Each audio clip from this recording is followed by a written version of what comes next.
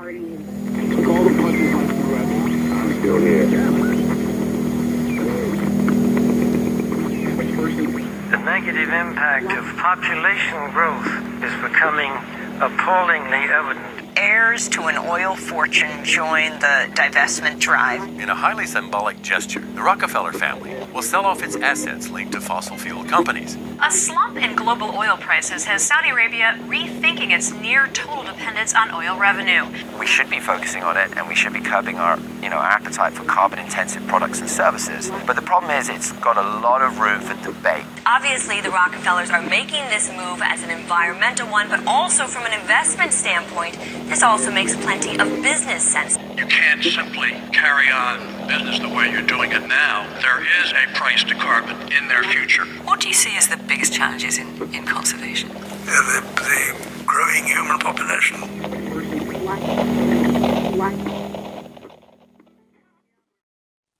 At the dawn of the 20th century, a new international order was emerging, one founded on oil. And by the end of the 20th century, that order was firmly established. Heating, transportation, industrial power, plastic manufacturing, pharmaceuticals. There is no facet of modern life that is not, one way or another, dependent on oil. But the rulers of this oligarchy, the Rockefellers at Standard Oil, the British royals at BP, the Dutch royals and the Rothschilds at Royal Dutch Shell, were not content with mere financial domination. The power that came with their near-total monopoly on the world's most important commodity was enormous, and they had no qualms about using that power to remake the world in their image. As we saw in How Big Oil Conquered the World, the impact of the oligarchs has been breathtaking. From the education system to the medical profession, from the Green Revolution to the Gene Revolution, from World War to the Gulf War, oil money has been used to shape every aspect of the world we live in. With the rise of the petrodollar in the 1970s, even the international monetary system itself rests on oil. But now, in the 21st century, it seems that the old order, the oil order, is finally coming to an end. We begin looking at a new milestone in the growing campaign for divestment from the gas, oil, and coal companies that are fueling climate change. May Bouvi, executive director of 350.org, made the announcement just before our broadcast today. Today we're announcing that as of today, total divestment commitments have passed the $3.4 trillion mark. That's $3.4 trillion of assets under management, now fossil-free. In the oil and gas sector, we recognize the contribution of our activities and products to greenhouse gas emissions, which is why the OGCI was set up. What began as a movement on US college campuses has reached the skyscrapers of high finance. Globally, nearly 200 institutions and thousands of individuals have moved a total of $50 billion in assets away from fossil fuels. If we take our money, put it into renewables like solar panels, the world could be such a better place. The masses, having identified the oligarchs and their destructive grip on the planet, see big oil waning and have begun to celebrate. To them, the promise of a post-carbon future represents the end of the oligarchy. What many do not realize, however, is that the oil order was never about oil. The oligarchs did not care about oil, but control, and, having long outgrown their financial dependence on the commodity that brought them their power and riches, they are at the forefront of this push for the post-carbon era.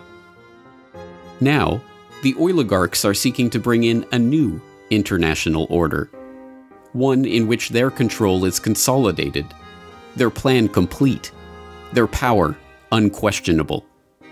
One in which every aspect of human life, from energy to money to the very genome itself, is precisely ordered and technologically controlled. This is the story of what the oligarchs really desire and how they plan to achieve it.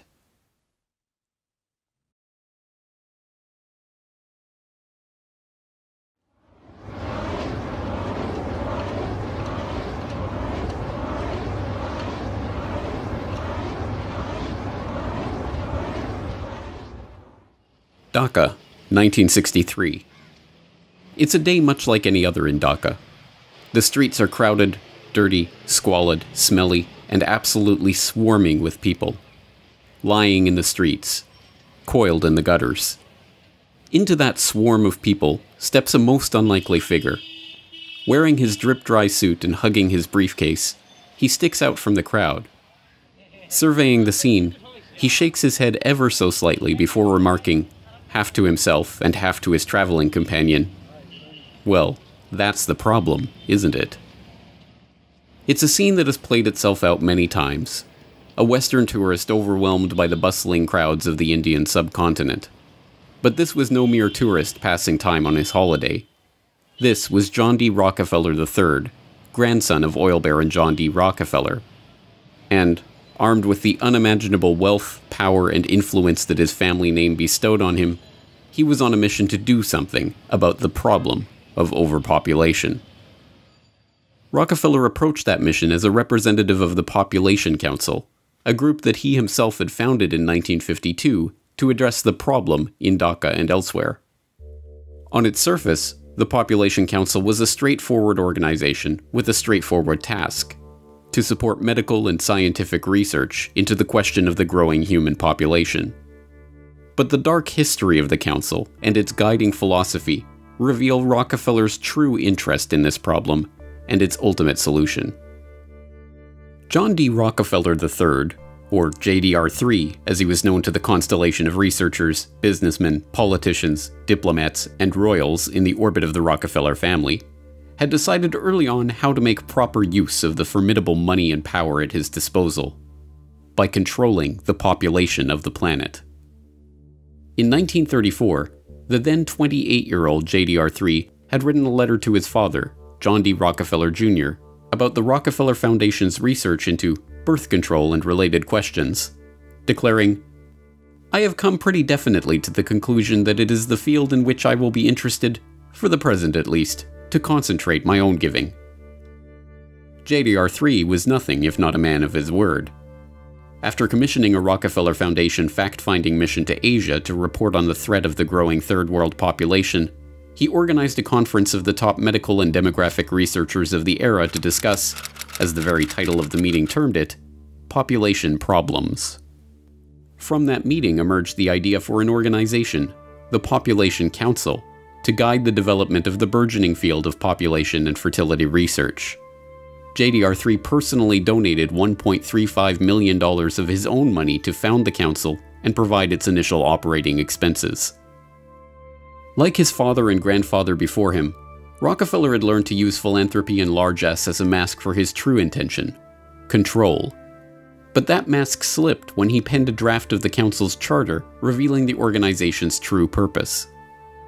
The council, according to JDR3, would promote research and apply existing knowledge to help develop such changes in the attitudes, habits, and environmental pressures affecting the life of human beings, so that within every social and economic grouping, parents who were above the average in intelligence, quality of personality, and affection will tend to have larger than average families. Thomas Perrin, the former Surgeon General of the United States and council co-founder, warned against including such a blunted mission in the council's mission statement. Such questions arise as the following, he warned. Who is to determine the parents who are above average in affection? Also, who would decide the persons having better than average personality? Frankly, the implications of this, while I know they were intended to have a eugenic implication, could readily be misunderstood as a Nazi master race philosophy. I have, therefore, recast this paragraph. The line was dropped from the final version of the charter. In truth, however, that sentence had not been written by JDR3 himself. Instead, it had been copied word for word from the back cover of Eugenical News, the central publication of the American eugenics movement. This was no mere accident. Frederick Osborne, one of the co-founders of the council and its first president after Rockefeller stepped down in 1957, was also the president of the American Eugenics Society. When the Population Council was founded, both Osborne and the American Eugenics Society he directed formally moved their operations into the council's New York office. with the Eugenics Society now taking its funding directly from Rockefeller's Population Council grant. The Population Council was the Eugenics Society under another name. Eugenics. This was the guiding vision of JDR3 and the Rockefeller family's philanthropy.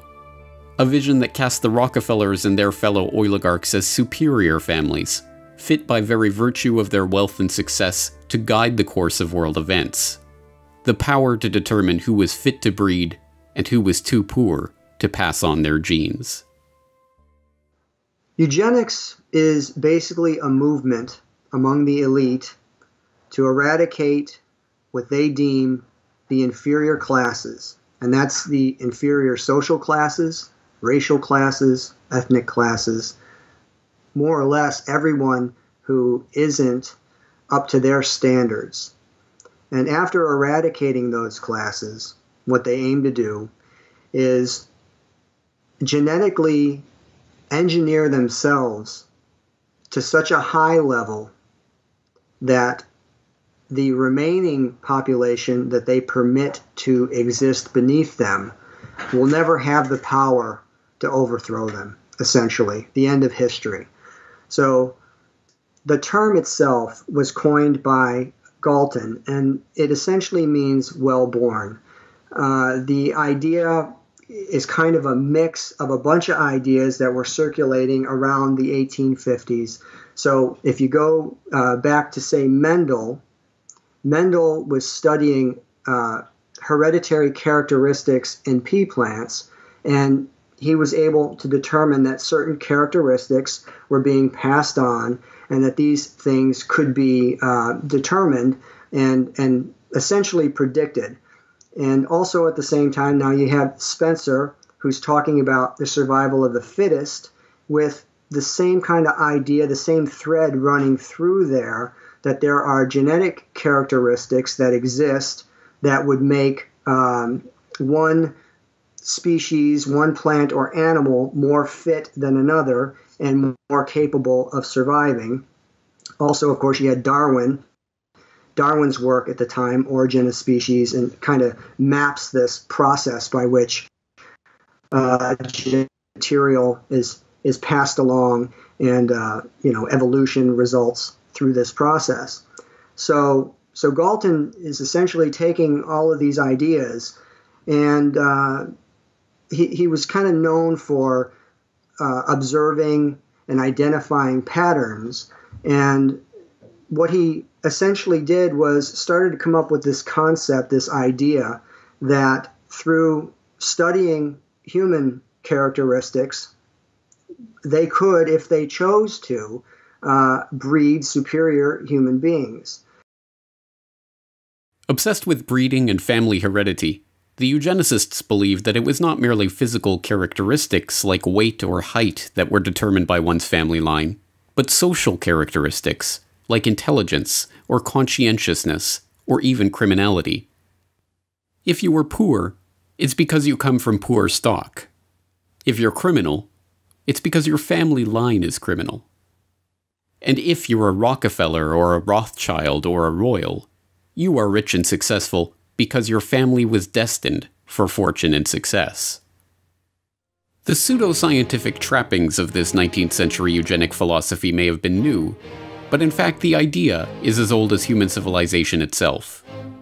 People have always been taught to believe that their rulers are special, a class apart, members of a family specially chosen to rule over the masses. Whether literal descendants of the gods, like the pharaohs of Egypt or the emperors of Japan, or members of families specially chosen by God to reign over their kingdoms, like the monarchs of Europe, the right to rule over others was something passed down through family trees. The commoners, meanwhile, knew their place. Not being born of royal blood, they entered the world as serfs, worked the land for the benefit of the noble class, and, if they were lucky, had children of their own to repeat the cycle for another generation. But the breakdown of medieval feudalism gave rise to a newly wealthy merchant class. The development of the scientific method challenged centuries of religious dogma. The spread of Enlightenment philosophy led to the toppling of monarchs and the rise of democracy. and the Industrial Revolution paved the way for the rise of the robber barons and the creation of vast new family fortunes. By the late 19th century, as the oligarchs in America and Europe began to consolidate their wealth, a new justification for elite rule of society was needed. One that discarded with outdated appeals to supernatural order and seemed to rest on a bedrock of science. An idea that could explain how nouveau riche upstarts like the Rockefellers and Rothschilds had risen to positions of prominence in society alongside the old royal dynasties of Europe. Eugenics fit the bill perfectly. The answer was in their genes. Well, I think this eugenic idea that comes about of survival of the fittest almost gives a scientific excuse for some of the most inhumane and horrific actions that have ever been journeyed by humanity and then manifested. So the idea of controlling people through controlling reproduction and reproductive capability and access to mates and stuff like this is an idea that's thousands of years old. So eugenics, when it came around, in a strong form in the late 1800s, where you've got people like the Darwins, the Wedgwoods, and the Huxleys, specifically T.H. Huxley, Thomas H. Huxley was known as Darwin's bulldog. So these ideas of eugenics really take on, a new life of their own at the end of the 1800s, and coming into the 1900s, these ideas were embraced by the same families that were these robber barons that were being funded by the Rothschild banking network.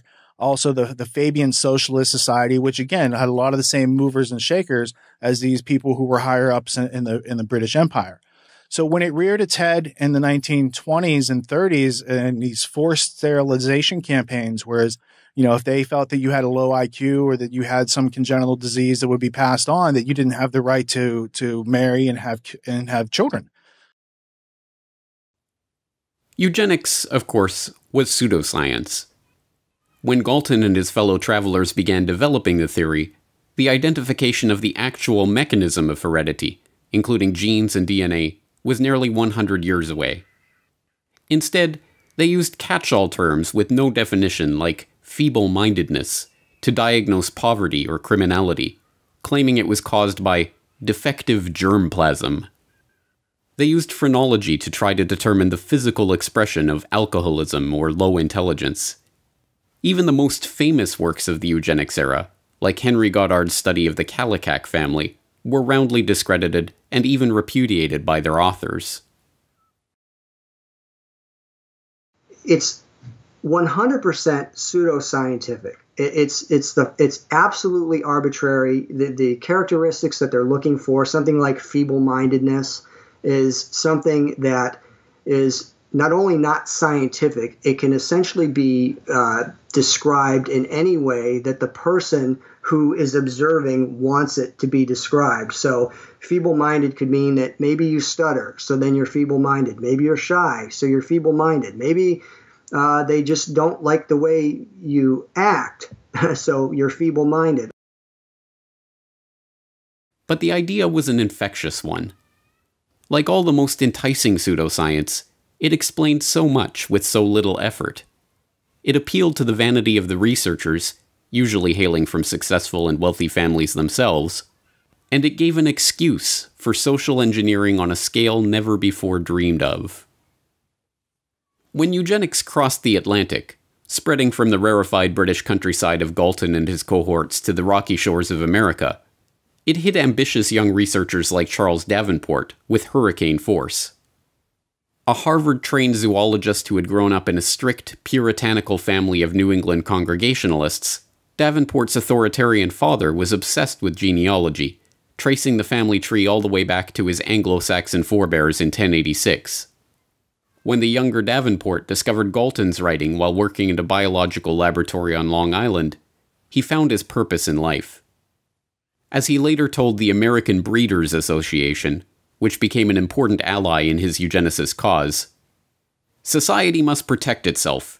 As it claims the right to deprive the murderer of his life, so also it may annihilate the hideous serpent of hopelessly vicious protoplasm."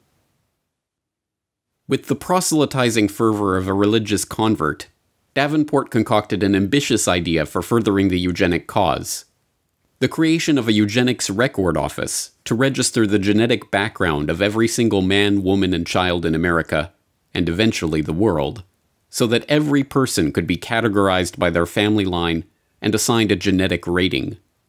Once completed, those with the lowest eugenic value could be eliminated from the gene pool. So the idea of eugenics makes its way to America, lands in the lap of Charles Davenport, who approaches the Carnegie Institute for funding. And on the Cold Spring Harbor Laboratory, they set up this, essentially an institute to study eugenics. And this eventually evolves with some Harriman money into the Eugenics Records Office. So between this initial institute that's set up at Cold Spring Harbor and then the Eugenics Record Office, which is also added to that, you're talking about millions and millions and millions of dollars of funding that's put forward to go out and investigate and find the inferior germplasm. Basically, that's how it's often described. The Rockefeller Foundation's initial contribution to the Eugenics Record Office, a mere $21,650, was a small sum, but it came with clear benefits. Not only the institutional infrastructure and the personnel of the foundation and the prestige of the Rockefeller name itself, but the promise of increased support as the work advanced. And as always, the Rockefellers were true to their word. Rockefeller Foundation researchers like William Welch, the founding director of the Rockefeller Institute for Medical Research, sat on the ERO's board and helped direct its activities. The Rockefellers also provided funds for specific research, like a $10,000 grant to survey New York's Nassau County for the eugenically unfit. And it created sister organizations like the Bureau of Social Hygiene, which cross-pollinated research and researchers with Davenport's own laboratory. John D. Rockefeller Jr. especially showed an interest in Davenport's work right from the start. They kept up a regular correspondence on a number of eugenics issues. In January 1912, when a plan to institutionalize mentally deficient female convicts to stop them from having children was floated, the young Rockefeller heir wrote to Davenport for his thoughts on the scheme. For his part, Jr. declared that, "This plan seems to me an immensely important one. It points out a scientific way of escape from the evils which our courts are intended to correct, but in reality only increase." After Davenport responded that the plan would only work if it included a eugenical screening of the convicts, Jr. contributed $200,000 to found just such an institute. The Institute of Criminology in New York was administered by Rockefeller's own Bureau of Social Hygiene and staffed by workers trained at the Eugenics Record Office. Fueled by the support of America's rich and powerful, the field of eugenics transformed from the quaint hobby horse of a few mad scientists into the social cause of an entire generation. Economists, politicians, authors, activists. By the 1920s, everyone who was anyone was extolling the need to eradicate the germplasm of the lower stock. Marie Stopes, the celebrated family planning pioneer who founded Britain's first birth control clinic in North London in 1921, railed against hordes of defectives, calling for the compulsory sterilization of those she deemed unfit for parenthood. Tommy Douglas, now venerated as a hero in Canada for his role in founding the nation's healthcare system, submitted a master's thesis to McMaster University advocating that subnormals, defectives, and morons, like those with low IQ or physical abnormalities, be isolated on a state farm or in a colony where decisions could be made for them by a competent supervisor, and called on the government to certify mental and physical fitness to stop the unfit from breeding. John Maynard Keynes, the economist who gave us the Keynesian economic school that is still popular among central planners today, was himself president of the British Eugenics Society from 1937 to 1944. Alexander Graham Bell is still revered as the inventor of the telephone, but was in fact an early supporter of Charles Davenport and a founding member of the Eugenic Records Office Board of Scientific Directors. He openly campaigned for the eradication of the deaf race by governments intervening to stop deaf people from marrying. Nobel Prize-winning playwright and author George Bernard Shaw advocated for the creation of a government panel that would require everyone to justify their existence before it. If they failed to do so, Shaw thought those people should be killed by the state.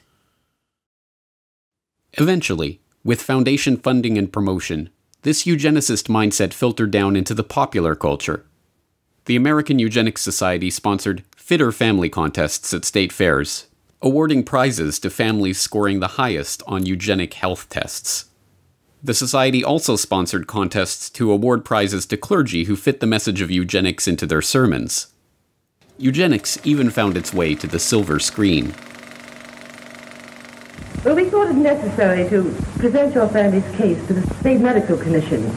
And after an examination, they decided there was but one important action to take: to have your entire family sterilized. Why, what's that? I don't know what you're talking about. Well, we investigated your family's history, Alice. And those of the past 3 generations have been feeble-minded, congenital cripples, or habitual drunkards. Instead of improving, each generation is more of a problem. Now, in this state, we have a law which provides for such people to have an operation so there won't be any more children. I see. But merely popularizing their ideas was not the goal of the eugenicists. They wanted action. And in this case, that meant concrete steps towards eliminating the defective germplasm from the human population. Government-sanctioned murder of those deemed unfit was always one option on the table. And it wasn't just playwrights like Bernard Shaw advocating for government death panels. Eugenicists of all stripes discussed and debated the idea of murdering degenerates as the quickest way of achieving their goals. Mistaken regard for what are believed to be divine laws and a sentimental belief in the sanctity of human life tend to prevent both the elimination of defective infants and the sterilization of such adults as are themselves of no value to the community. The laws of nature require the obliteration of the unfit, and human life is valuable only when it is of use to the community or race. Madison Grant, Director of the American Eugenics Society, 1915. But mainstream eugenicists realized that this approach was not possible in the political and judicial climate of the day. As Henry Goddard noted in his infamous study on the Kallikak family, "For the low-grade idiot, the loathsome unfortunate that may be seen in our institutions, some have proposed the lethal chamber, but humanity is steadily tending away from the possibility of that method, and there is no probability that it will ever be practiced. Instead, they would have to turn to the other option, the more politically acceptable solution for stopping the undesirables from breeding: forced sterilization." Indiana passed America's first eugenic sterilization law in 1907, and with only a few years, there were a dozen states where those deemed unfit were being legally sterilized against their will. But still, this was not enough for the eugenicists. The approach was too scattershot. Only a few thousand sterilizations had taken place under these laws, and Indiana's own Forced Sterilization Act was overturned by the state Supreme Court in 1921. Once again, Harry Laughlin, Davenport's right-hand man at the Rockefeller-funded Eugenics Record Office, stepped in to solve the problem. He drafted a model eugenic sterilization law in 1922 that became the basis for Virginia's 1924 Sterilization Act. To confront the issues head-on, the eugenicists decided to challenge the law's constitutionality themselves and take the lawsuit all the way to the Supreme Court. All they needed was the right test case to bring to trial. And they found that case in Carrie Buck, an 18-year-old ward of the Virginia State Colony for Epileptics and the Feeble-Minded, who was neither epileptic nor feeble-minded. But start back in the 1920s with Carrie Buck.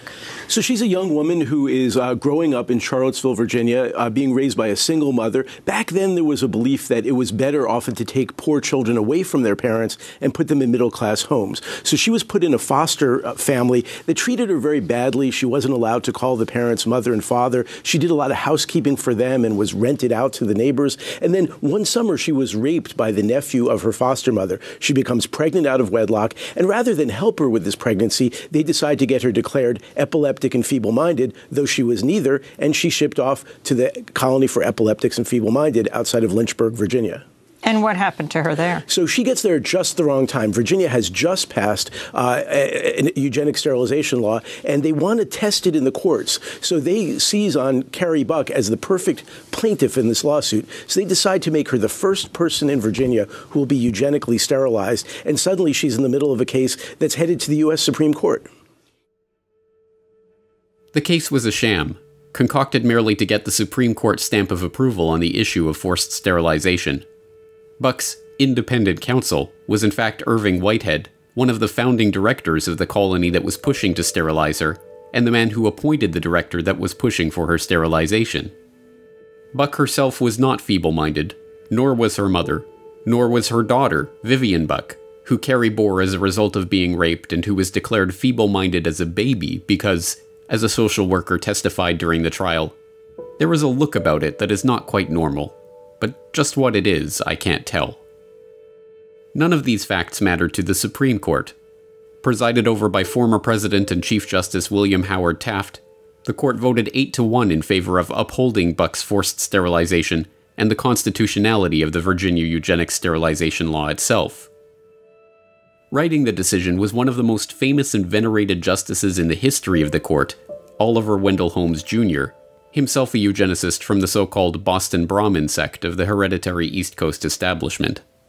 In his decision, Holmes justified the forced sterilization of those like Buck by calling on the government's right to vaccinate the citizens against their will. It is better for all the world if, instead of waiting to execute degenerate offspring for crime or to let them starve for their imbecility, society can prevent those who are manifestly unfit from continuing their kind.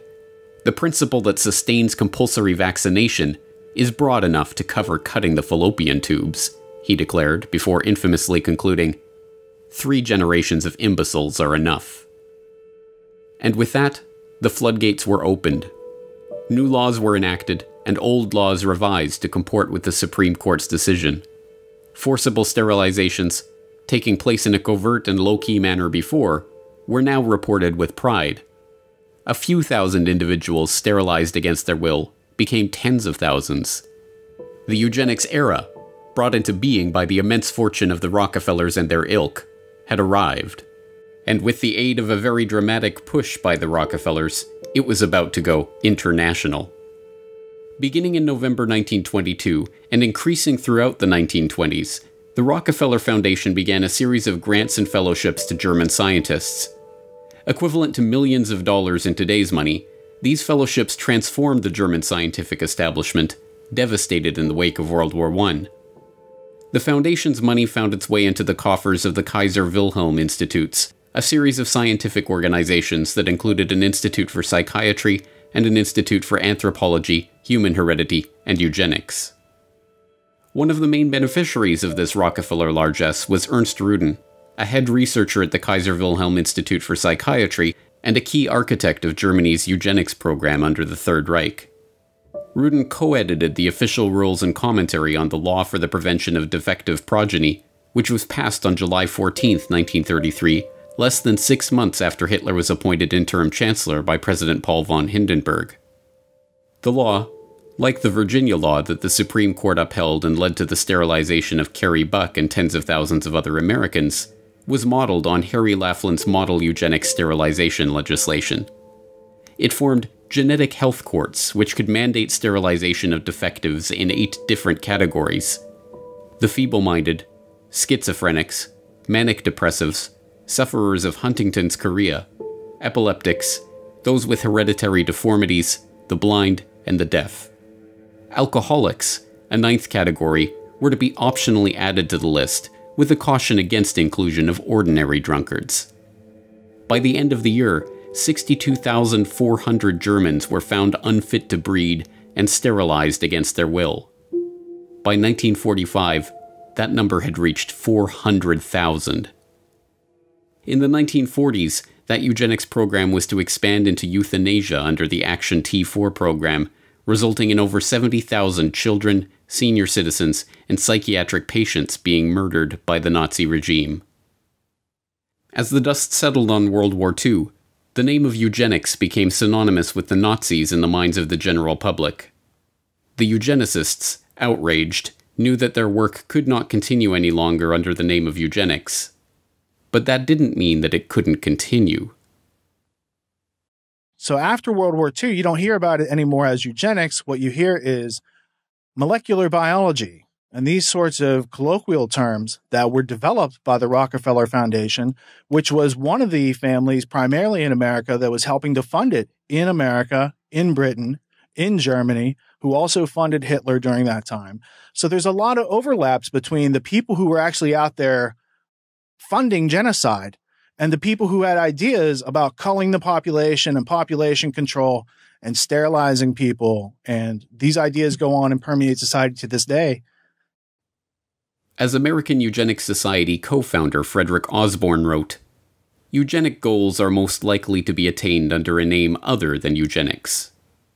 Thus, he moved the American Eugenics Society into the offices of John D. Rockefeller III's Population Council, becoming president in 1957. The Rockefellers and their fellow oligarchs had for generations felt themselves to be stewards of the planet, protecting it from the rising tide of the genetically inferior. They were not about to give up that quest. They would simply have to package it under a different name.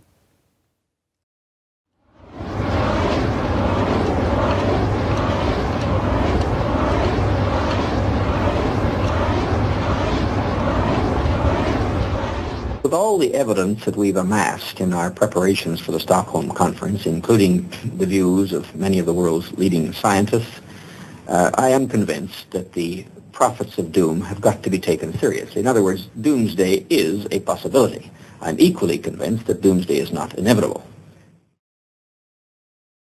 On paper, it would be almost impossible to find a less likely candidate for godfather of the modern environmental movement than Maurice Strong.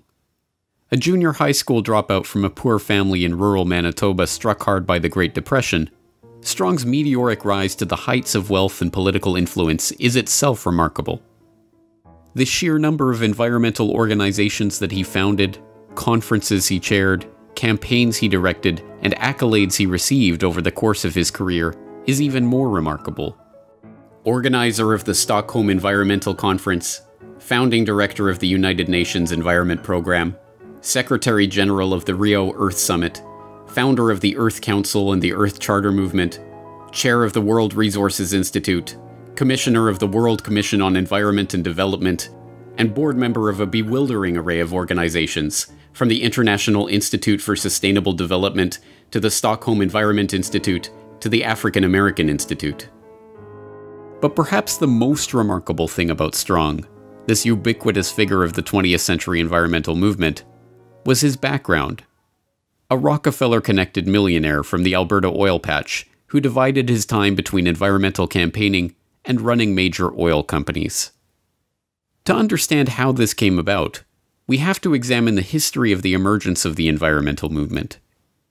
In the post-war period, the desire to control the population put on a new mask, protecting the world from resource depletion, pollution, and ecological catastrophe.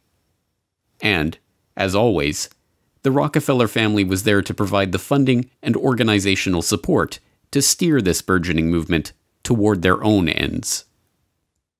President Nixon and the United States Congress established the Commission on Population Growth and the American Future. The chairman of this unique commission is John D. Rockefeller III. It was a very broad-ranging mandate. Nobody's had one of this character before. And just from that, this question of quality of life just emerged as the seemingly key issue.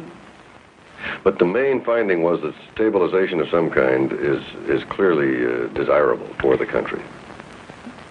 Yes, we said that it is recognized that population cannot continue to grow indefinitely. Nobody questions that. And we said from our findings, we felt that now the nation should welcome and plan for a stabilized population. Well, the whole question of pollution, environment, and population came very much to the fore in amazingly rapid time. And President Nixon, in July 1969, made a statement to the Congress exclusively on this question. And I'd like to read just 2 sentences from that statement, as I think it's indicative of his concern in regard to the subject and his recognition of its importance here and around the world. He said, "One of the most serious challenges to human destiny in the last third of this century will be the growth of the population. Whether man's response to this challenge will be a cause for pride or for despair in the year 2000 will depend very much on what we do today." Joining the Rockefellers in shaping the international environmental movement were their fellow oligarchs across the Atlantic, including the British royals behind BP and the Dutch royals behind Royal Dutch Shell. And facilitating the transition from eugenics to population control to environmentalism was Julian Huxley, brother of Brave New World author Aldous Huxley and grandson of Darwin's bulldog T.H. Huxley. Julian Huxley was a committed eugenicist, chairing the British Eugenics Society from 1959 to 1962. But, like the other eugenicists of the post-war era, he understood the need to pursue the now discredited work of eugenics under a different guise. The founding director of the United Nations Educational, Scientific and Cultural Organization, UNESCO, Huxley wrote in the agency's founding document about the need to find ways to make the cause of eugenics politically viable once again. At the moment, it is probable that the indirect effect of civilization is dysgenic instead of eugenic. And in any case, it seems likely that the dead weight of genetic stupidity, physical weakness, mental instability, and disease proneness, which already exist in the human species, will prove too great a burden for real progress to be achieved. Thus, even though it is quite true that any radical eugenic policy will be for many years politically and psychologically impossible, it will be important for UNESCO to see that the eugenic problem is examined with the greatest care, and that the public mind is informed of the issues at stake, so that much that now is unthinkable may at least become thinkable. Huxley found the perfect front for the reintroduction of these unthinkable eugenical ideas in 1948, when he used UNESCO as a springboard for founding the International Union for the Conservation of Nature, and then again in 1961, when he used that agency as a springboard to create the World Wildlife Fund. Joining Huxley as co-founders of the fund were not only Prince Bernhard of the Netherlands, founder of the Bilderberg Group and former employee of the IG Farben conglomerate, and Prince Philip of England, but Godfrey A. Rockefeller of the Rockefeller dynasty. Together, they pledged to harness public opinion and educate the world about the necessity for conservation. Years of education about the strain that the growing human population put on the resources of the Earth, paid for by the very oligarchs who had just spent the past century monopolizing one of the world's key resources, led, inevitably, to a predictable conclusion. Now, for the first time in the history of man, an international movement is underway. The people of the nations and the nations of the world have joined together to find the answers. This building and the world's representatives hold the solution. We have seen what we've done to bring about the destruction of our Earth. Is it not the time now to cure the disease that we ourselves have created? Yes, the cure for the disease of mankind, according to Rockefeller-funded propaganda featuring John D. Rockefeller III as an expert commentator, was to be found at the United Nations, whose headquarters had been so graciously donated by the Rockefeller family itself. And the first step toward discovering that cure was to organize the UN Conference on the Human Environment in Stockholm in 1972, the world's first international environmental conference. For 11 days in June 1972, Stockholm was a magnet for everyone concerned with the environment. 1,200 official delegates from 113 nations were in Stockholm for the first international conference on the human environment. The meeting, first proposed to the United Nations by Sweden and approved by the General Assembly in 1968, attracted worldwide attention. In 4 short years, the topic of the human environment had gone from the back pages of newspapers to make headlines on page 1.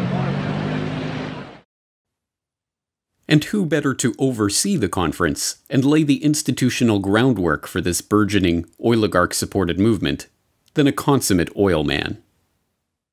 The very fact that the conference began with 113 participating countries with very high-level delegations from those countries, this in itself represented a very significant step forward, because this demonstrated more than anything else the real concern of the majority of countries in the world.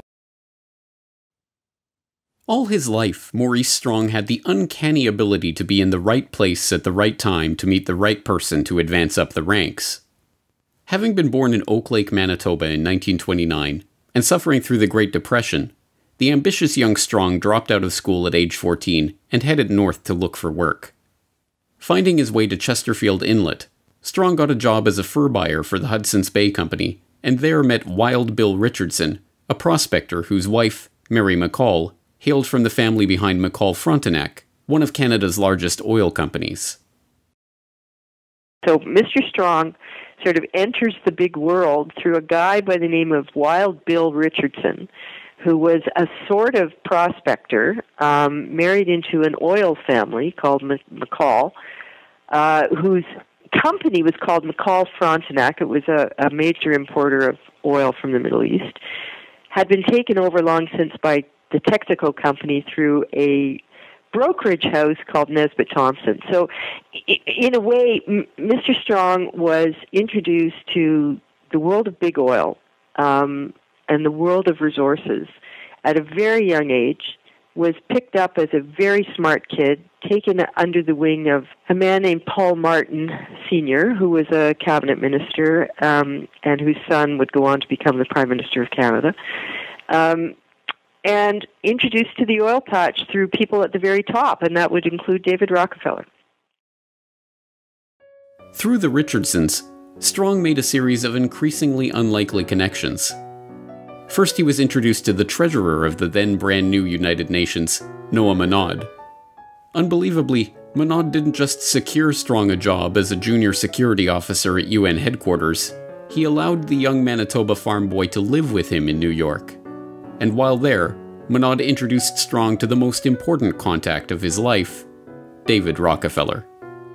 From that moment on, Strong was a made man. And from that moment on, wherever Strong went, Rockefeller and his associates were there somewhere in the background. It was a Standard Oil veteran, Jack Gallagher, who gave Strong his big break in the Alberta oil patch when he quit his UN security job to return to Canada. And when Maurice Strong suddenly decided to quit that oil patch job, sell his house, and travel to Africa, he supported himself working for Rockefeller's Caltex in Nairobi. When he quit that job in 1954 and started his own company back in Canada, he hired Henry Bruni, a close friend of Rockefeller associate John J. McCloy, to manage it, and appointed 2 Standard Oil of New Jersey reps to its board. By his late 20s, he was running his own company, and was already a millionaire. As he would throughout his life, Maurice Strong capitalized on these connections and opportunities to full effect. After being chosen to organize the UN Environmental Conference in Stockholm, he was appointed a trustee of the Rockefeller Foundation, which then funded his office for the Stockholm Summit and supplied Carnegie Fellow Barbara Ward and Rockefeller ecologist René Dubos for his team. Strong commissioned them to write Only One Earth, a foundational text in the sustainable development arena that is heavily touted by globalists as a key document for promoting the global management of resources. The 1972 Stockholm Summit is still hailed as a landmark moment in the history of the modern environmental movement, leading not only to the first governmentally administered environmental action plans in Europe, but the creation of an entirely new UN bureaucracy, the United Nations Environment Programme, UNEP. Naturally, the UN appointed Maurice Strong as UNEP's first director. Shortly thereafter, Strong continued his double life by jumping straight back into the oil patch. Eastern Canada was hit particularly hard by the OPEC oil embargo, and as a result, then Prime Minister Pierre Trudeau created Petro-Canada, Canada's national oil company. And who did he tap as the company's first president? None other than that crusading Rockefeller-backed environmentalist, Maurice Strong. Leaving that post in 1978, Strong continued with a scarcely believable series of governmental, private sector, and international appointments, from chairman of the Canada Development Investment Corporation to chairman of AZL Resources Incorporated, to leading the UN's famine relief program in Africa. In 1987, Strong helped to organize another environmental conference, much less known but no less remarkable than the Stockholm Summit. Dubbed the Fourth World Wilderness Congress, the meeting took place in Denver, Colorado, and brought together Strong, David Rockefeller, Edmund de Rothschild, then Treasury Secretary James Baker, and a gaggle of other oligarchs, bankers, Washington power players, and globalists, ostensibly to talk about the environment. What they actually discussed was altogether more incredible. I suggest, therefore, that this be sold not through a democratic process. That would take too long and devour far too much of the funds to educate the cannon fodder, unfortunately, which populates the earth. We have to take almost an elitist program that we can see beyond our swollen bellies and look to the future in time frames and in results which are not easily understood or which can be, with intellectual honesty, be reduced down to some kind of simplistic definition. Those were the words of David Lang, a banker from Montreal who spoke during the conference. And to Lang, the Rockefellers, the Rothschilds, and the other bankers and oligarchs assembled at the meeting, the general population are cannon fodder that unfortunately populates the earth. This candid admission, a perfect encapsulation of the eugenical ideas at the heart of the global conservation movement funded into existence by the oligarchs themselves, was caught on tape by George Hunt, a businessman in Boulder, Colorado, who had volunteered to help the conference as a concerned citizen and came away horrified by what he had witnessed there. He released his own recordings of the proceedings in the early 1990s to warn the public about this group and its ultimate aims. Hunt's recording captured the moment when Maurice Strong introduced Baron Edmund de Rothschild, whose father's cousin had sold the Rothschilds' Azerbaijani oil fields to Royal Dutch Shell in 1911, as a pioneer of the environmental movement and a founder of the concept of conservation banking. One of the most important initiatives that is open here for your consideration is that of the conservation banking program. As we mentioned this morning, we have as our chairman, fortunately, the person who really is the source of this very significant concept. He is one of the trustees of the International Wilderness Foundation, which sponsored this meeting. He was at the first of these congresses. So his conversion to the relationship between conservation and economic development has been a pioneering one. So there is no better person. He epitomizes in his own life that positive synthesis between environment, conservation on the one hand, and economics on the other. And I'm just delighted to have this opportunity of introducing to you Edmund de Rothschild.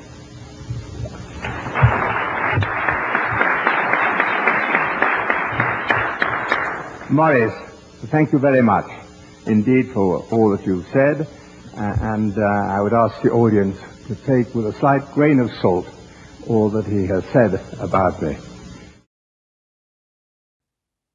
The meeting accomplished some important goals for the oligarchs. It led to the creation of wilderness areas, vast expanses of natural terrain from which the public could be largely excluded. These areas were to be designated and overseen by the IUCN, the same body that British Eugenics Society President Julian Huxley used as a springboard to creating the World Wildlife Fund.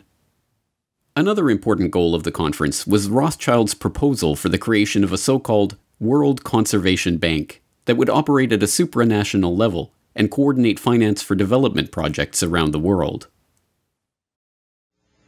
The meetings now of the new concept of an international conservation banking program involves all sectors of the human community, governmental and intergovernmental agencies, the public and private agencies, large charitable foundations, as well as ordinary individuals worldwide. By thinking forward as to how to reach out to the public at large, to every corporate entity throughout the world, to put aside hopefully tax-free, a part of their profits to fund our ecological and environmental protection. Ladies and gentlemen, every country has its own problems, its indigenous peoples and its wildlife. This International Conservation Bank must know no frontiers, no boundaries. This World Conservation Bank was forwarded and eventually realized at Maurice Strong's next major conference, the one which was to serve as the crowning achievement of his unlikely career as environmental crusader, and which still remains one of the touchstones of the environmental movement, the 1992 Earth Summit in Rio de Janeiro. In June 1992, the world met in Rio to discuss the fate of planet Earth. In this largest summit and very first Earth Summit ever held, representatives from 166 countries, 130 heads of state, and 15,000 non-governmental organizations came together with the hopes of deciding specific agreements that would balance environmental preservation with economic needs. And my gratitude to Secretary General Maurice Strong for his tireless work in bringing this Earth Summit together. This is truly an historic gathering. There are those who say that economic growth and environmental protection cannot be compatible. The world is our garden, and together we must cultivate it. This week at Rio, we have made a start. Beyond Rio, we must continue to carry it through. We cannot be complacent unless the agreements reached here are accompanied by real commitments to significant change. Change, of course, indeed, for the human species. In my view, Your Excellencies, we simply are headed for a moment in the 21st century where the condition of our species may become terminal. As useful as the Fourth World Wilderness Congress had been in advancing the agenda of Maurice Strong and the oligarchs, that was only setting the stage for the Earth Summit in Rio. At the Earth Summit, Edmund de Rothschild got his World Conservation Bank. Dubbed the Global Environment Facility and launched at the summit itself, it serves as the funding mechanism for 5 different UN conventions and provides billions of dollars worth of financing to environmental and development projects around the world. Its 18 implementing partners include the Rockefeller-funded Food and Agricultural Organization, the Huxley-founded International Union for the Conservation of Nature, the Maurice Strong-created United Nations Environment Program, and the Prince Bernhard, Prince Philip, Godfrey Rockefeller-founded World Wildlife Fund. One of the Global Environment Facility's specialties are debt-for-nature swaps, where third-world countries are given debt relief in return for opening their land up for environmental development projects. The projects come with transaction costs of up to 5%, paid to the contractors who manage and direct the investments, not the locals, who, like the Aborigines of Palawan Island, are kicked off their land and effectively wiped off the face of the map. The Earth Summit also gave rise to the United Nations Framework Convention on Climate Change, the body to which the Intergovernmental Panel on Climate Change delivers its reports. Generally thought to be neutral, non-governmental bodies relying only on science and evidence, the UNFCCC and the IPCC are handcuffed by the terms that Strong set out for them to deliver only one conclusion: that humanity is to blame for climate change. When they set up the Intergovernmental Panel on Climate Change, Maurice Strong, who we should talk a lot about, he wrote the terms of reference. And the first term of reference was the definition of climate change. And he limited it deliberately to only human causes of climate change. And of course, that effectively eliminated all the natural causes, natural variability, which is why you see them not looking at things like the sun and a whole bunch of other issues. And of course, he then limited it even further in another term of reference that he set it up into 3 working groups. There was the technical group, working group 1, which wrote the science report. And that was 600 of the 2,500 people. The other 1,900 were in working groups 2 and 3. Now, they were inconsequential because they had to accept the findings of Working Group 1, which were already limited by their terms of reference. So whatever their finding was, Working Groups 2 and 3 then said, okay, you telling us it's going to warm, we accept that as fact. We now look at the implications of that. And that's where you hear all these stories about, oh, the ice is going to melt, the sea level is going to rise. So really, the majority of the report by 1,900 scientists is accepting without question the finding of the first group. Now, Strong, it really restricted it even more because they then, well, they came out and said, look, this report is not to be used for policy.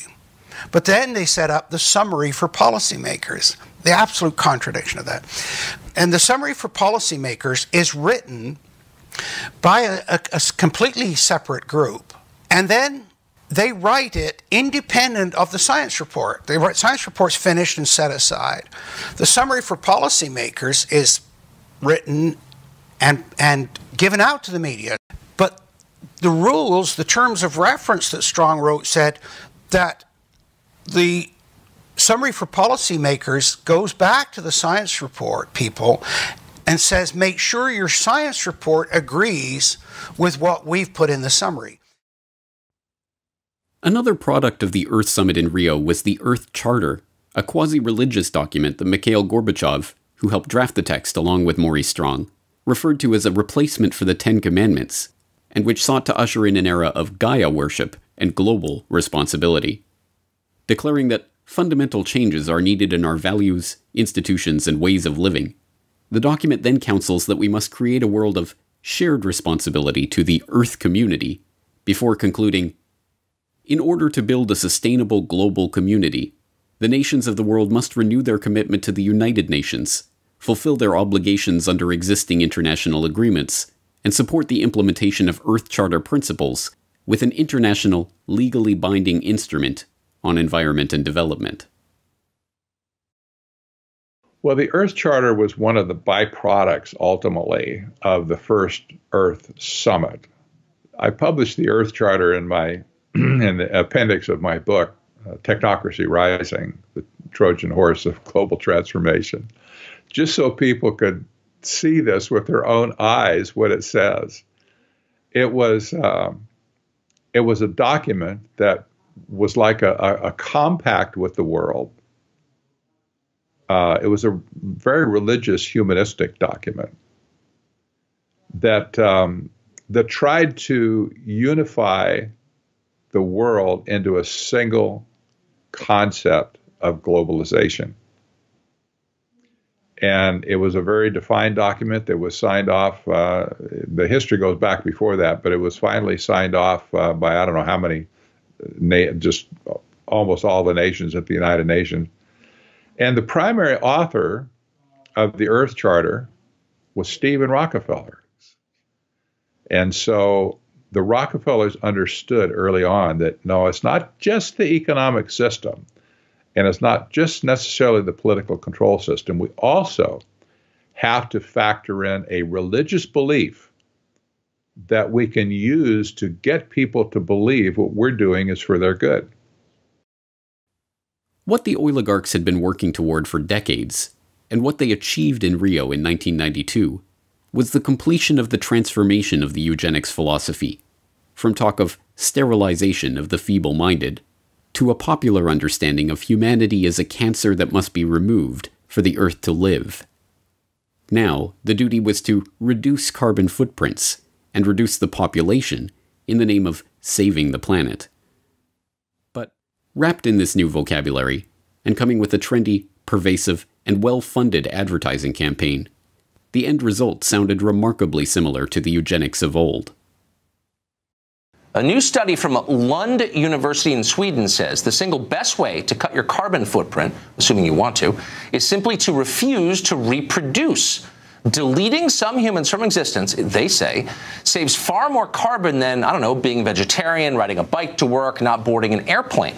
There is a study that says, well, actually, if we reduced global fertility by half a child per woman, that you could maybe do that. It would go a long way, but it would reduce like a big chunk, a fifth to a quarter of all carbon emissions needed to avoid that tipping point.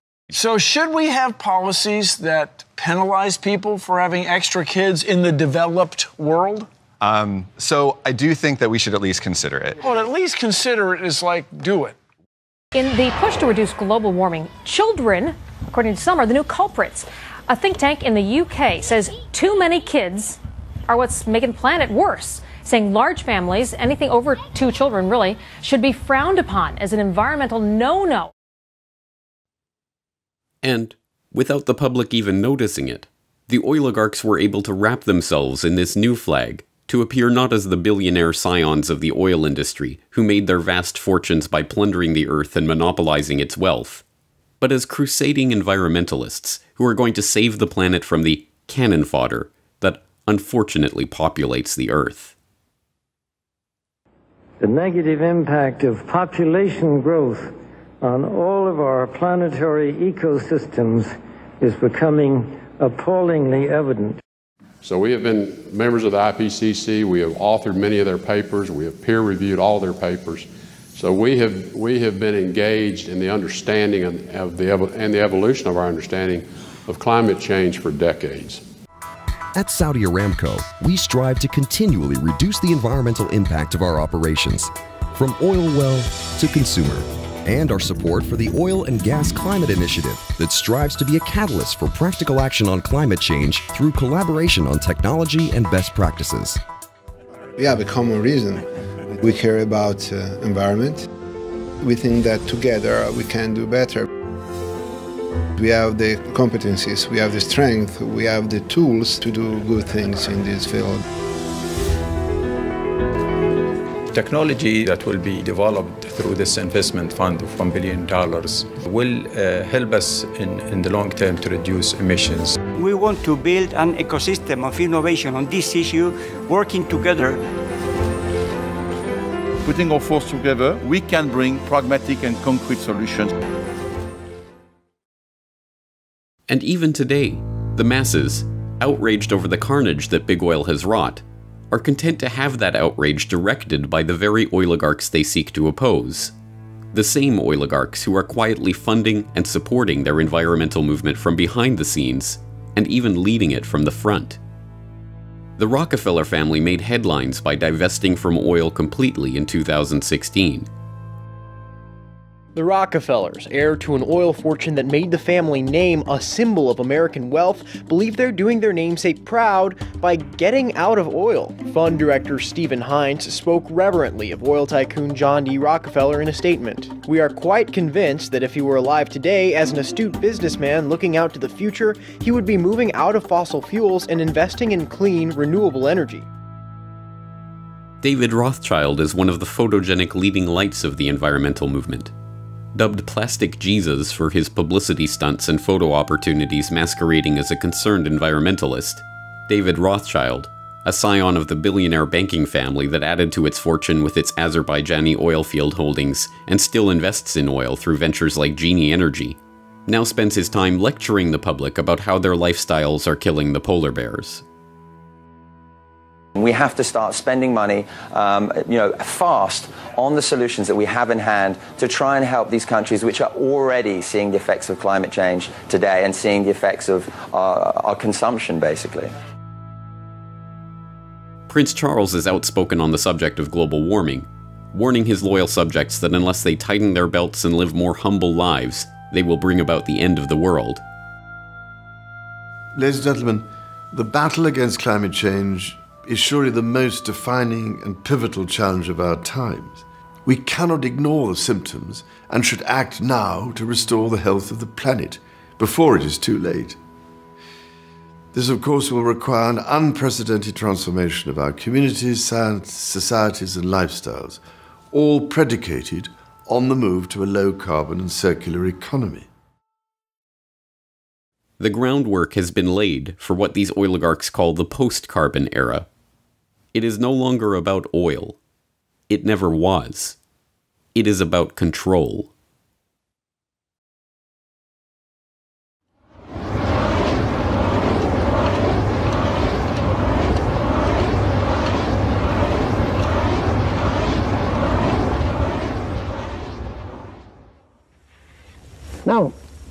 this complete cycle for the world, to give you a time scale on that, bear in mind that started in 1857. And so here's where we were about 3 or 4 years ago. This was proved reserves in here, which would add up to about here. And the estimated peak would occur about 1995, and we go into the decline. That middle 80% again is a spread from the 60s, the late 60s, up till a little over beyond 2020, or it's computed out here about 56 years. That assumes an orderly evolution. That says that a child born, say, within the last 10 years will probably see the world consume most of its oil if he lives a normal life. In his lifetime. Today, Marion King Hubbert is best known as the Shell Oil researcher who gained notoriety in the 1950s for predicting that the U.S. would achieve its peak production of petroleum by 1970, and that almost all of the planet's oil supplies would be exhausted by 2020. This peak oil theory, still sometimes referred to as Hubbert's peak, was, like everything else generated by big oil, a conveniently crafted lie, designed to habituate the market to artificial scarcity and thus keep oil prices high. Hubbert's prediction was not based on any empirical data from any oil field, but instead relied on Hubbert's incorrect guesses about remaining oil reserves and employed a heuristic tool to model production. As Hubbert's protege and colleague at Shell Oil, Kenneth DeFaze, conceded years later, the numerical methods that Hubbert used to make his prediction are not crystal clear. Today, 44 years later, my guess is that Hubbert, like everyone else, reached his conclusion first, and then searched for raw data and methods to support his conclusion. Shortly before his death in 1989, Hubbert himself admitted that when he showed his peak oil paper to Shell's managing director before presenting it to his colleagues, the director had told him not to go overboard with his estimates of oil reserves, pointing specifically to L.G. Weeks, a rival geophysicist who had estimated reserves to be much higher, and thus the impending threat of undersupply and the need for high oil prices to be much weaker. But although today Hubbert is remembered almost exclusively for his peak oil thesis, he was in fact involved in a much larger, lifelong project, helping to codify and incorporate a movement that, much like eugenics, was wildly popular nearly a century ago, fell out of favor in polite society, and yet continues today under other names. That movement was called technocracy. Hello, I'm Arvid Peterson, and this is the first of a two-part presentation on technocracy, an alternative social system. These programs are not intended to entertain or amuse you, nor are they meant to scare you. We are making a new approach. It is not political, financial, philosophical, legal, religious, or moral. It is a technological approach. Technocracy is the scientific answer to America's social problems. And technocracy is a new design for social operation that is based upon science. It is the vehicle by which we can move into a new era for better living. Technocracy billed itself as a social movement, a philosophy, a scientific solution to political and economic problems, and a new way of ordering the world. But at base, it is an idea for a new international economic order, one to be designed and managed down to the most minute detail by a select few, the technocrats. Technocracy was defined very succinctly in 1938 by their own publication, the Technocrat magazine. And they call it a system of scientific engineering of, society. They saw themselves as a merger between hard science and social science, which really is an oxymoron. Social science is not really a science, in my opinion. But they really believed that. So they believed that they could take their scientific method that they used in the hard sciences and apply it to society. They also believed that they alone were the only ones that could run society correctly as a result of technology having come in and changed the fabric of society. They hated politicians. They hated the establishment, the organization of society the way it was, because it was not efficient. It was not, conservation-based, if you will, to conserve resources. And so they just kind of took it upon themselves to define an economic model that would replace capitalism and free enterprise. And that's exactly what it was, replacement economic system. Drawing on Henry Saint-Simon's call for a scientifically organized socialist system, the positivism and secular humanism of Auguste Comte, and the principles of scientific management propounded by Frederick Taylor, the technocratic movement emerged from the same environment of progressivism, positivism, and social Darwinism that birthed eugenics. Just as the eugenicists believed the human race could be improved through selective breeding controlled and administered by a small group of scientists and their billionaire backers, so too did the technocrats believe that they could improve the social and economic conditions of humanity by controlling and administering society. And, happily enough for the oligarchs, the technocrats would improve the world by replacing money with energy certificates. Led by the eccentric revolutionary economist and sociologist Thorstein Veblen, the technocratic movement that formed around Veblen's New School for Social Research and Technical Alliance attracted both engineers and serious researchers like King Hubbard and Buckminster Fuller, and fellow eccentrics like Howard Scott. Scott, a mysterious man of uncertain background, established himself in New York City at the end of World War I and came to be seen as a bohemian engineer. In 1920, he went to work for the Wobblies as a research director, and the following year he founded the Technical Alliance, a group of engineers and scientists centered around Columbia University who, as a forerunner to the technocracy movement, advocated for a society run by scientists and engineers. In 1932, the charismatic and well-spoken Scott managed to attach himself to Walter Raudenstrauch, a professor at Columbia and the founder of the university's Department of Industrial Engineering. With a common interest in technocracy, the two became friends and allies. It was through Raudenstrauch that Scott was able to approach the president of Columbia, Nicholas Murray Butler, for permission to use the university's facilities. Butler, always on the lookout for the cutting edge of progressivism, was swayed by the technocratic ideas, and soon Scott's Committee on Technocracy was operating out of the basement of Hamilton Hall. When Butler let word slip about the next big idea being cooked up in the basement of his university, technocracy became a sensation. It was lauded in the press. Scott became a sought-after speaker, and there was even a dance named after the movement. It was at Columbia that Scott met King Hubbard, and the two, an unlikely pair of serious-minded researcher and eccentric revolutionary, immediately hit it off. Their stint together at Columbia was about to come to an abrupt end, but their association would last for decades and help give birth to ideas that would eventually transform the world. Technocracy really got recognized when it was at Columbia. We'll talk in a minute. They didn't last there very long because, as it turned out, one of the promoters of technocracy, Howard Scott, turned out to be a fraud. He was kind of the main spokesman for the movement, and he pumped up his resume like so many people do today, unfortunately. He pumped it up and basically just lied about his past, his educational past. And they all assumed he had a degree in some advanced engineering, whatever, and he knew all the buzzwords. But some sharp reporter did some investigative research on him and said, I can't find where this guy graduated anywhere. And when Columbia found out that the guy was a fraud, they realized Butler's ego got involved and says, man, these people have played me. And so he kicked them all out. Just kaboom, drop kicked him right out of it. He said, get out of my building. And they all left and scattered.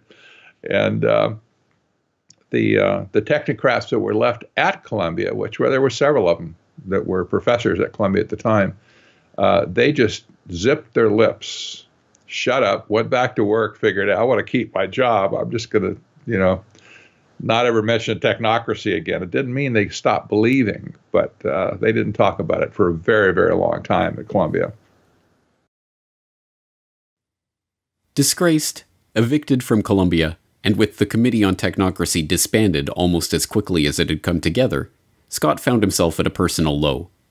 Penniless and with an old debt having caught up to him, he had only one person he could rely on: M. King Hubbard. Hubbard let Scott live in his Greenwich Village apartment and paid out of his own pocket to file the Articles of Incorporation for Technocracy, Inc., a new membership organization that would carry on the principles of technocracy. The first step, of course, was to define precisely what those principles were. Hubbard got to work penning the Technocracy Study Course, the Bible of the technocracy movement. In it, Hubbard laid out the vision of an abundance of physical wealth on a continental scale for the use of all continental citizens, which, he warned, can only be accomplished by a continental technological control, a governance of function, a technate. The technocratic system was to be structured around a new monetary paradigm, one based not on dollars and cents, but energy certificates representing the nation's net energy expenditure. These certificates would be denominated in joules and issued based on a net energy budget deemed appropriate by the technocratic state's governing scientists. Citizens would be issued an equal share of the nation's certificates and make their purchases with them, and the information about these purchases would be relayed back to the central planning body for analysis. By this method, the technocrats could, in the words of one proponent, create a thermodynamically balanced load of production and consumption, thereby doing away with unemployment, debt, and social injustice. In the Technocracy Study Course, Hubbard, like a good technocrat, laid out the exact conditions that would need to be met for this vision to come to pass. According to him, technocracy would require all energy usage and all consumer spending throughout the nation to be calculated and registered on a continuous and instantaneous basis, a 24/7 inventory of all production and consumption, a complete registry of all products available for sale, where they were produced, how much energy was expended in their production, and where and when they were sold, and finally, a specific registration of the consumption of each individual, plus a record and description of the individual. Hubbard's vision was not just that of a totalitarian society in which every detail of every interaction was recorded and reported to a central authority, but, for the 1930s, the concept of continuously and instantaneously updated registries of every good in the economy was not just audacious, but borderline insane. Nevertheless, suffering through the Great Depression, the American people were willing to listen to any ideas to replace the current system that had so obviously failed them, no matter how outlandish. Technocracy Inc. did attract a following, swelling into the tens of thousands later in the decade. But Scott's eccentric ways, compelling members to salute him in public and delivering rambling radio addresses, ultimately led to the movement's long, slow decline in relevance. Hubbard never repudiated the concept of technocracy, but when he joined Shell as a researcher, he resigned his position on the board of Technocracy Inc. and avoided direct mention of the organization. The technocrats had sketched the outlines of a completely ordered and controlled society, one in which energy is the fundamental measure of value and all consumption and production is meticulously analyzed by a central authority. Technocracy Inc. still exists to this day, but the language and thinking of the technocrats has, like eugenics, undergone a metamorphosis. And, also like eugenics, the name may have faded into obscurity, but the idea lives on in the hands of the oligarchs. Would you live in a greener lifestyle if you could make money from it? That may be possible if a government proposal for personal carbon emissions allowances is implemented under the scheme. Everyone in the UK would be allocated an annual carbon allowance. Stored electronically, rather like a supermarket loyalty card, points would be deducted every time we buy or use non-renewable energy. For example, using electricity to power appliances in the home. Or travelling somewhere by plane. Or even buying petrol for your car on the forecourt. Now, any points left over could then be sold back to a central bank. Are you still with us? And people who need more, like motorists who had used their allocations, could then pay for a top-up. Carbon rationing, carbon trading, carbon taxes, cap and trade. Just as the technocrats of old envisioned a new economic order based on energy and governed by the dictates of scientists and engineers, so too does this modern form of technocracy envision an economic order in which energy is budgeted, priced, and traded by intergovernmental panels of scientists and the political caste that grows up around these institutions. The Environmental Protection Agency is not a frivolous agency. It is created to yes, to regulate carbon dioxide emissions. And I have been saying to the West Virginia Coal Association, which for the most part doesn't believe in climate science. They don't believe there's a climate problem. And I have been saying to them for a number of years that that's wrong. In my judgment, the science is true. The science is unequivocally true.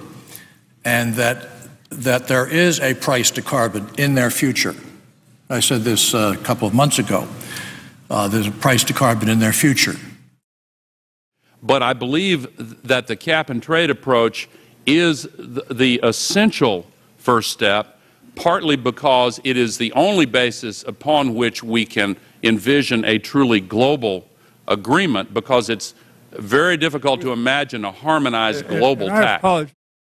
A carbon tax, or any other way of putting a carbon price, is actually, from an economic point of view, the most effective and efficient way to do this. Okay, you can regulate and you can do, all kinds of things, but nothing is as strong a market signal to the private sector as a carbon price, whether that be a carbon tax or whether it be a cap and trade, which is what California is doing, or any of the other measures that ultimately give you a carbon price. But that is the simplest, cleanest, most powerful signal. So if that's possible, I'm with you. These measures are sold to the public as a way of penalizing the big oil interests that have spent the last century monopolizing the world's key resources and plundering the earth in the pursuit of profit. What they do not understand, because it has been deliberately obscured, is that it is these very interests that have been instrumental in creating these schemes in the first place. It's my understanding that back in 1997, when you were vice president, Enron's CEO, Ken Lay, was involved in discussions with you at the White House about helping develop this type of policy, this trading scheme. And is that accurate? Is it inaccurate? It's been reported. I don't know, but I met with Ken Lay, as lots of people did, before anybody knew that he was a crook. Right, and clearly you can see why so many of us are concerned about this type of cap-and-trade energy tax that would be literally turning over this country's energy economy. I didn't know him well enough to call him Kenny Boy. Well, but you knew him well enough to help devise this trading scheme. In the early 1990s, Enron, the disgraced Texas-based energy trading company that turned out to be a complete fraud, spearheaded the EPA's $20 billion cap-and-trade program for sulfur dioxide, promptly becoming the largest trader in that market. As a follow-up, the company, led by Ken Lay, began lobbying the Clinton administration, and particularly Vice President Al Gore, to create a similar market for carbon dioxide, making lavish contributions to environmental groups like the Nature Conservancy, whose climate change project argued for restrictions on carbon emissions. Enron then hired Christopher Horner, a former staffer on Senator Joe Lieberman's Environment Committee, to lobby for an international treaty that would restrict emissions and allow for trading in emission rights. They were joined in this quest by Goldman Sachs, the infamous Wall Street investment bank known today for the revolving door between the firm and the U.S. Treasury, who helped establish the Chicago Climate Exchange as the first North American emissions trading platform. In 2004, Al Gore, who has spent the last 2 decades lobbying for the creation of a carbon trading market, founded Generation Investment Management, an investment management partnership that sells carbon offsets, with David Blood, the CEO of Goldman Sachs Asset Management, who stepped down from his position with Goldman to go into business with Gore. By the end of the decade, Gore was already being hailed as a candidate to become the world's first carbon billionaire. Gore himself is an oligarch. His father, Al Gore Sr., was a close friend of Armand Hammer, the oil tycoon behind Occidental Petroleum. After losing a Senate race in 1970, Gore's father went to work for Hammer at Occidental for $500,000 a year. Over the course of his career, Gore Sr. accumulated hundreds of thousands of dollars worth of Occidental stock, which fell into the hands of the executor of his estate at the time of his death, none other than his son, Al Gore. The Occidental connection does not end there. Discovering zinc ore on their Tennessee estate, Hammer bought the Gore's land and sold it back to them with a claim on the mining rights, complete with a $20,000 annual payment, which also went to Gore after his father's death. In 2013, Gore earned $100 million from the Qatari government on the sale of his current TV venture, and then was surprised when reporters were more interested in discussing his oil money than his new book on the global warming cause. But Gore's story is only an example of a larger phenomenon. In 2006, the United States Climate Action Partnership was formed to create a call for action to cut down on carbon emissions. It drafted the Blueprint for Legislative Action, which became the basis for the American Clean Energy and Security Act, seeking to create an emissions trading regime modeled on the European Union Emission Trading Scheme. And the members of the US Climate Action Partnership? A who's who of the oligarchy, including BP, ConocoPhillips, and General Motors.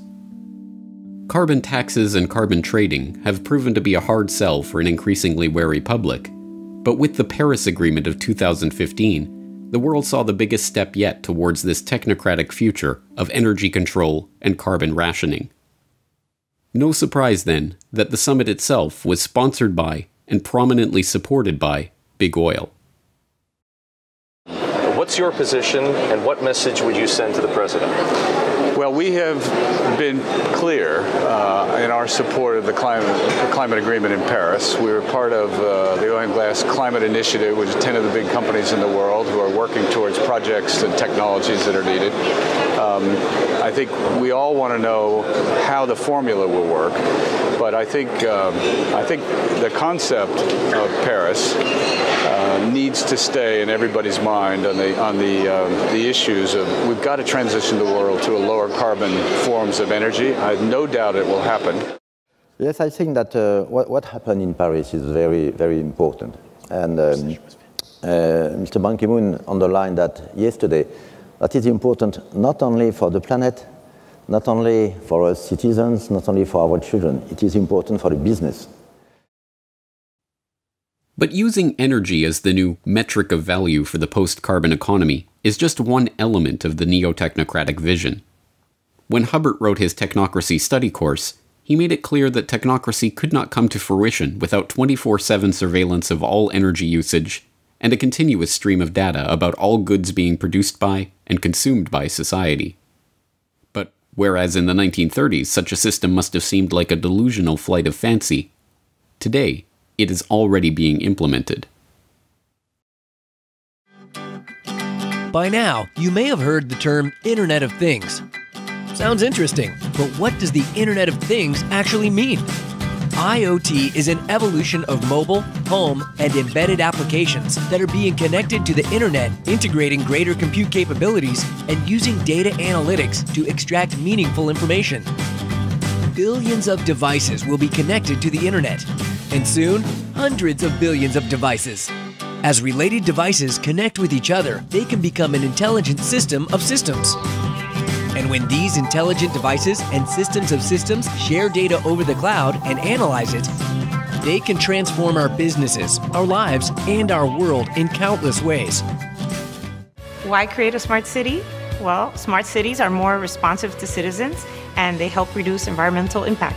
They're more cost-effective and they're safer. Smart cities make people happier and more connected to their community. Cities are becoming increasingly instrumented. Sensors that enable the capture of all sorts of data are being integrated across city systems, providing critical information on city activity and operations. Sensors on a bridge transmit data on its physical condition. A camera on a freeway relays traffic flow, and digital meters record water and energy usage in real time. Mobile and social channels enable local governments and citizens to communicate with each other, creating yet another source of useful data. Advanced analytics can now readily identify trends and patterns within these massive amounts of data.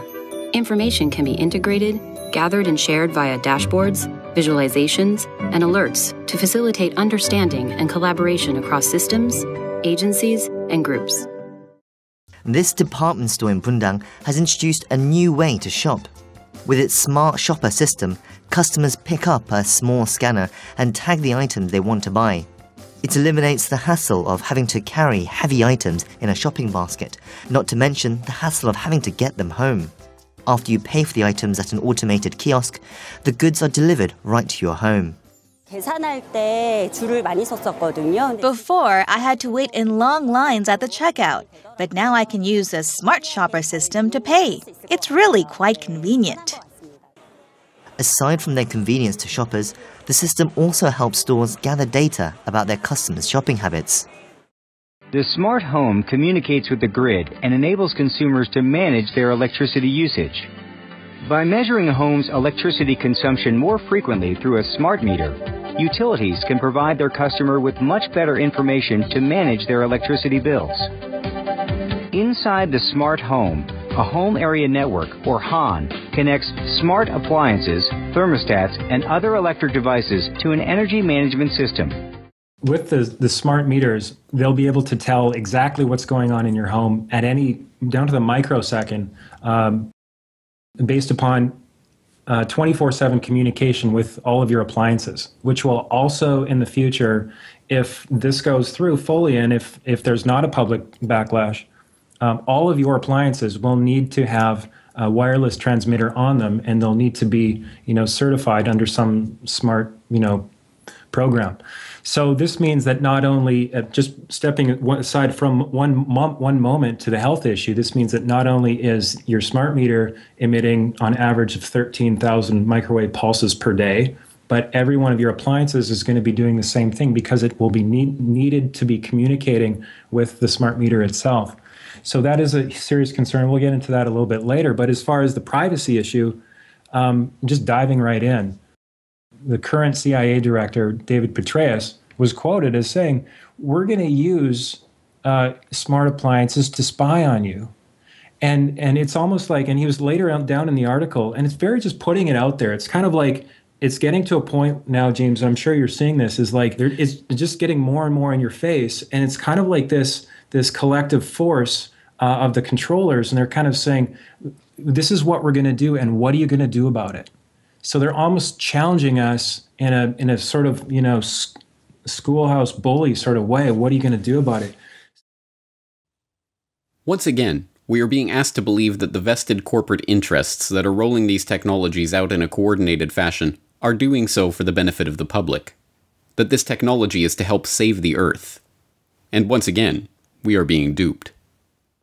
The technocratic agenda is not about saving the Earth. It is not about helping the public. It is not even about making money.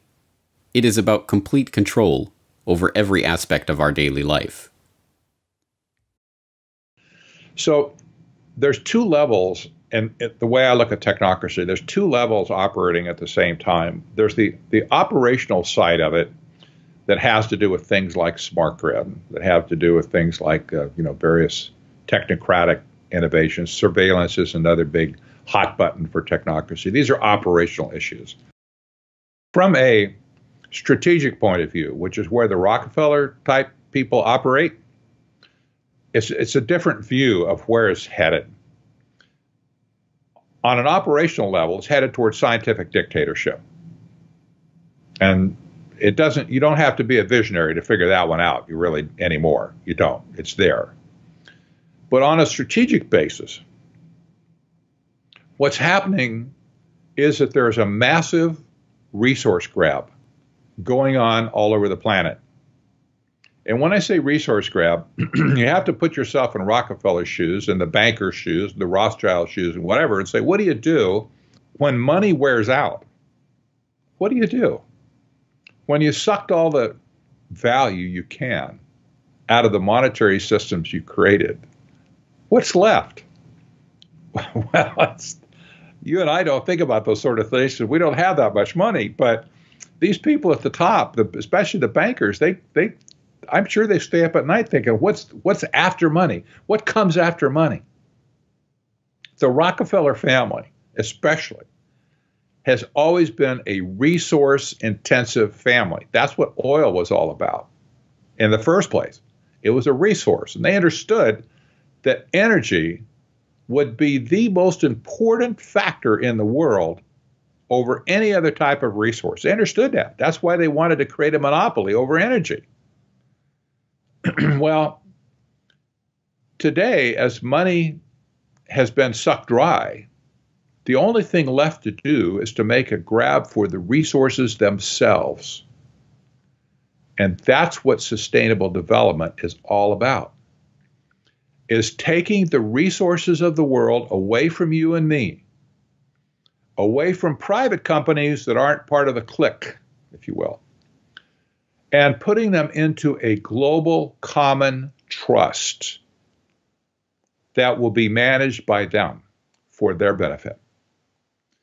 This is really nothing more than neo-feudalism, again, where the resources are owned by a few and everybody else gets to operate with those resources at their pleasure and discretion. The technocrats and the functionaries of this agenda, like Hubbard and his colleagues in Technocracy Inc., pioneered this idea because they believed that they, the technocrats and engineers, would be able to solve the world's problems. But the oligarchs and bankers who funded their ideas into existence did so because it would help them to become the rulers of a system so perfectly crafted that no resource, no commodity, no person would be beyond their control. And now, in the 21st century, that technocratic vision is coming into view. And it is being helped along by a public that believes the post-carbon future represents the end of the oligarchy. They couldn't be more wrong.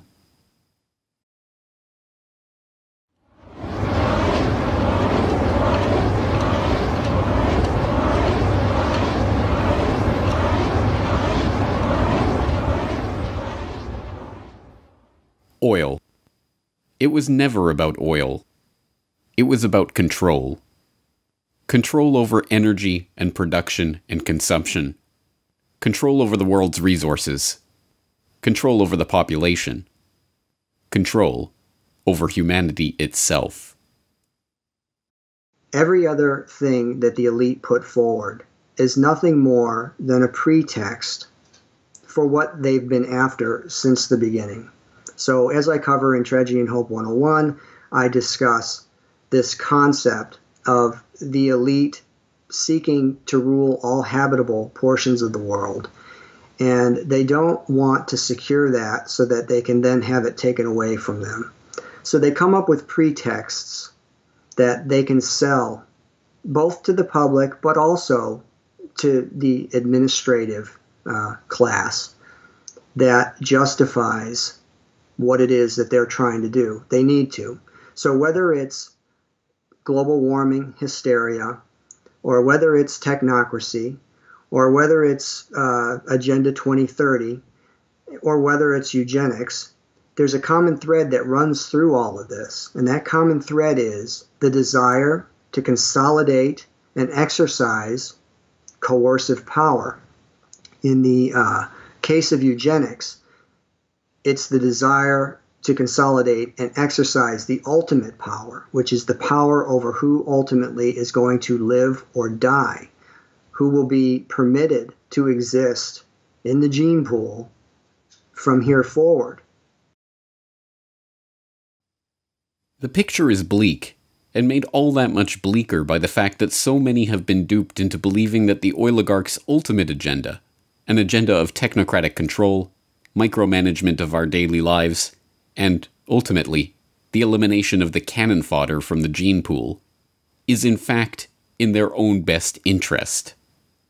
The oligarchs, shielded behind their smokescreen of sustainable development and post-carbon economy, are closer than ever before to achieving their true goal of total control. But if the people perish from lack of knowledge of this agenda, then understanding is the first step toward the solution. It's hard to fight an enemy that you don't recognize or can't see. That's the biggest problem in the world today, in my opinion, is that people have no visibility whatsoever of this issue. They've covered their tracks so well that nobody can see them. How can you fight an enemy that you don't know? I think the famous Chinese general Sun Tzu brought that up hundreds of years ago. You can't fight an enemy that you don't know. first we have to recognize who the enemy is. Well, big oil conquered the world because monopolization of all resources on the planet is the goal. And to get to that goal, you have to monopolize the energy aspects of people around the planet, but you also have to control the food, the actual energy for the human beings whose energy you want to control. If you control those two aspects, the green revolution and the gene revolution, then you're able to control the entire planet, every resource on it, and basically extinguish freedom for the rest of history. So how big oil conquered the world was already done in the movie. Why big oil conquered the world has to do with the complexities of controlling populations, not for money, because these are the people that print money out of nothing and charge us for it. So really, it's a study of power.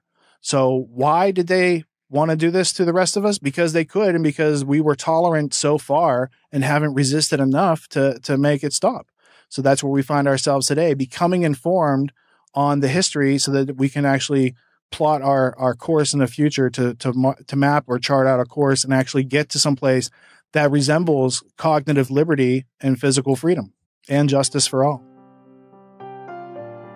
Big oil, big pharma, genetic engineering, the green revolution, the environmental movement, eugenics, technocracy. Not one person in 1,000 can detail the historical development of these ideas or the people and the agenda that connects them. But if you have watched this documentary, you are now that one person in 1,000. The question is, what are you going to do with this information? As the oligarch's quest for total control comes into view, it's difficult to remember that it all started a century and a half ago with Devil Bill Rockefeller, a 2-bit snake oil salesman always on the run from the last group of marks he managed to con. In a way, nothing has changed but the scope of the con and the number of marks who have fallen for the routine. But now that you know the snake oil that is being fed to the public, the only question that matters is, are you going to drink it? Down in Pennsylvania, there is plenty oil, they say. Petroleum, petroleum, we must all have some. The oily fever, don't you see, infects most every live Yankee. From north, from east and west they come for petroleum oil. Oil, oil, oil, oh petroleum. Oil, oil, oil, petroleum.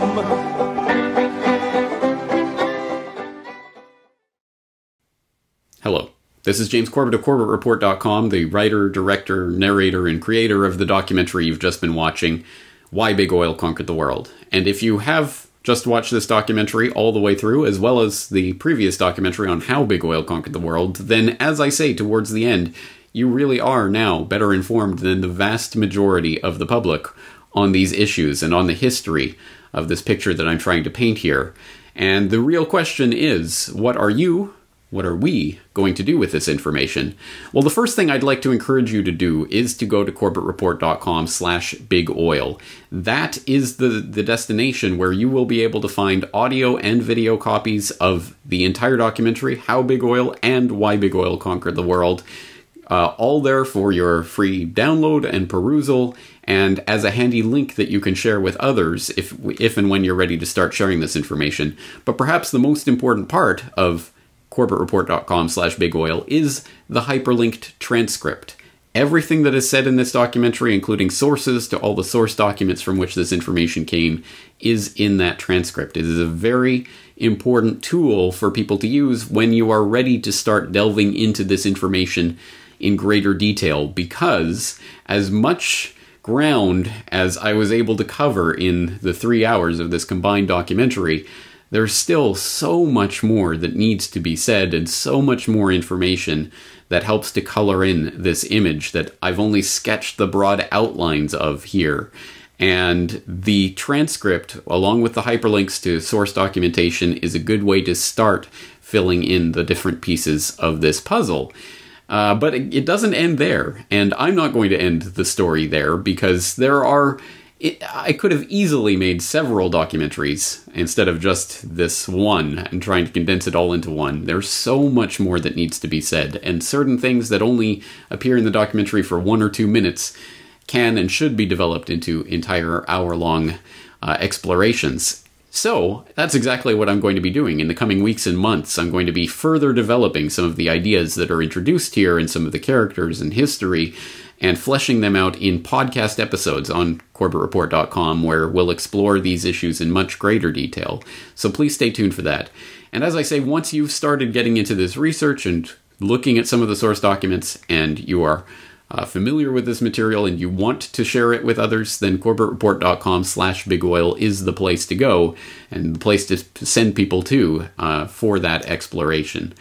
Other ways that you can help with this work, rather than simply spreading the information, which is the first and foremost and most important thing, but also I will be doing interviews on this subject and on this documentary. So if you have a favorite radio program or podcast or whatever it is that you listen to or enjoy, and you'd like to hear me on there being interviewed about this, please do send your suggestions into those various hosts to have me on, and that would be appreciated. The other thing you can do is to get physical hard copies of this, because there are people out there who don't trust anything they see on the internet. But if it's on a physical disc, they'll be more receptive to it. Well, that's fine. And other people just want a physical hard copy of it. Well, you can purchase a physical hard copy of the documentary, both How Big Oil Conquered the World and Why Big Oil Conquered the World. They're available in a 2-DVD set that is now available from CorbettReport.com for $20 US. That includes shipping and handling anywhere in the world. It's 2 discs. It's the 3-hour documentary in complete form here. So that is a valuable resource as well. And I, as always, highly encourage you to make copies of this and hand it out to everyone and anyone, friends and neighbors and coworkers and total strangers and anyone else who you think might be receptive to this information, because this is a huge, huge topic, and no one of us has all the pieces to this puzzle. It is only through all of us coming at this material from our different perspectives and experiences with our different knowledge bases that we'll be able to really construct the big picture of what's happening here. So, as I say, lots more coming on this material in the coming weeks and months to help flesh this out at CorbettReport.com. But in the meantime, please do go to CorbettReport.com/bigoil for all of the information regarding this documentary. I think it's the most important information that we can be talking about right now, and I hope that you'll join me in that conversation at CorbettReport.com/bigoil. Thank you.